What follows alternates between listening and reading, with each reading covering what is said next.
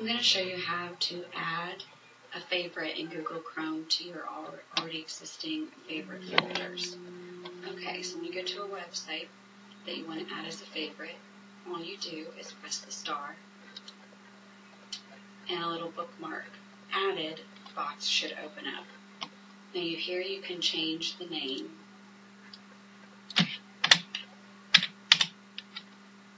of the website, and then you can change the location where it's going to go with the folder.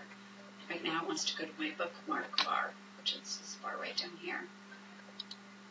Or you just open that window up and choose a different folder.